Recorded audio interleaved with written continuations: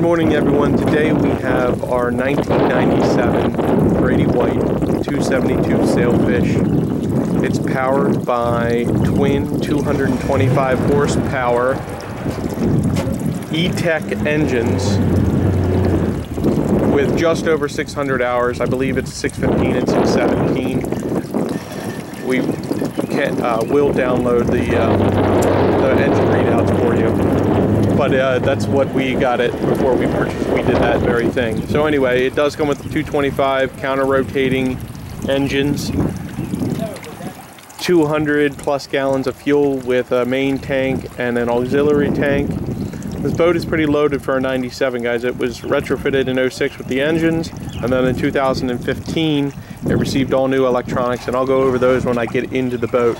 But off the back, Grady's 272 Sailfish offers an integrated swim platform with a fold-down ladder, hydraulic steering for the engines, a walk-through transom door to get on and off the boat without climbing in, or if you catch a really big fish, you can pull it through there. This definitely is an offshore boat and is set up to do offshore fishing.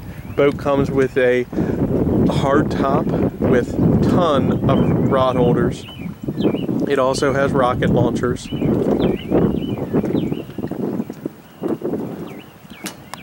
Has a full canvas enclosure. Oh. Off the bow, I was going to hop on the boat, but I forgot to show you the front. Bow, we have a built-in bow pulpit with a windlass anchor locker, forward hatch for ventilation right there. We also have cushions that go all over the front of this boat. All the enclosure is in good shape. The glass is in good shape. The canvas has some wear, as you can see, but still in good shape, ready to use for a few seasons. But the glass is in pretty good shape, see-through, no major cracks or discoloring, just some faded areas. Let's start the motors up. Off the back, we have full bolsters on both port and starboard, as well as a place to put your feet if you're fighting a fish. That's what these are for right here. Rod holders down here. Huge insulated live well. Cushions for the back bench area for two people to sit. In pretty good shape. Minor blemishes on the canvas, guys, but overall in good shape. Not brand new. Triple batteries with 3 battery switches.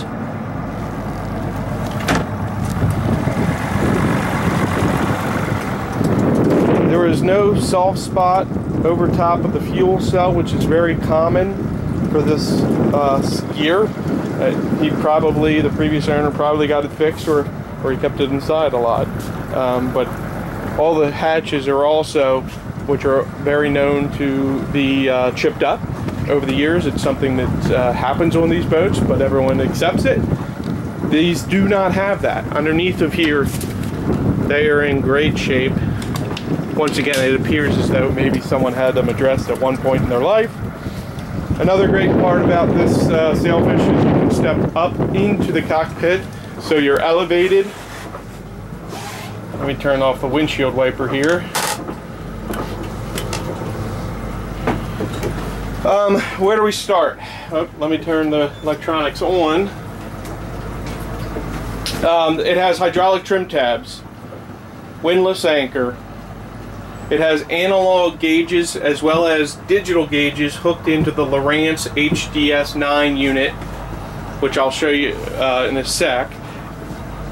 It has the color touchscreen HDS9 here with radar and GPS and fish finder. These units talk to each other, so you can have anything you want on either screen. It is what I understand by it. You do not have to have one-on-one, and they're interchangeable. The ICOM VHF radio and a standard Horizon VHF radio. That's a nice little option to offer you know, for the fishermen out there, really. But analog gauges plus your digital gauges here, they're plugged in to the motors for engine readouts. You also have an AM/FM radio built into this as well. Let me show you the options here. Excuse me. Sonar, radar, chart. I don't know about the independent, you know, steering, hydraulic steering by itself or autopilot. I don't know if it has that. I'd have to look into that. But if you choose that, there's your engine readout for the motors. We have both port and starboard captain's chairs in good shape. Do have a little crack right here, guys. Nothing major there, just someone's big butt probably landed on that on a rough day. Inside the forward cabin and the V-berth, we have a headliner which is in good shape, no water staining or mildew or busty smell. We have the Grady white brochures as well as the manuals, I think, for both the GPSs as well.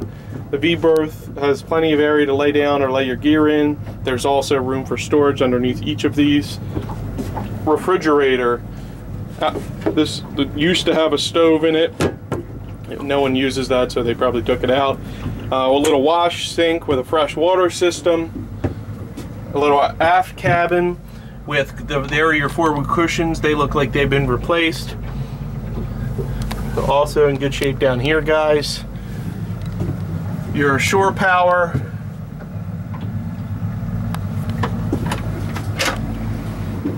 Enclosed head with a pump out.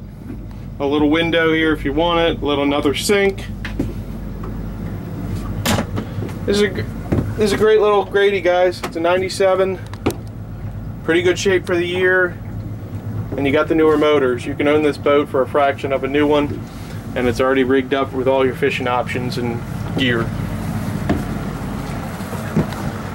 Trying to make sure I didn't miss anything. This boat does have a lot of features, and give us a call and we'll be able to go over all of those features. The boat tops out probably about 45 miles an hour and cruises in the mid-30s.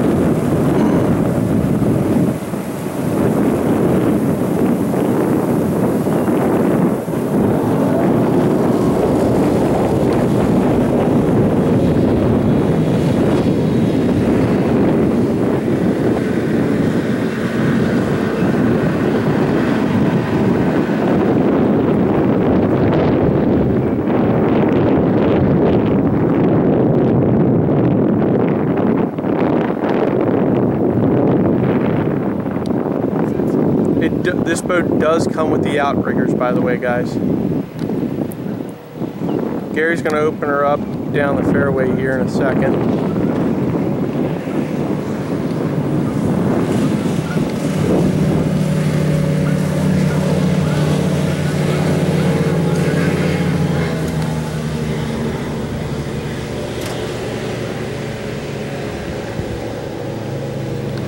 Remember, at M&M Boats, we sell boats for less, guaranteed. We encourage you to shop our prices.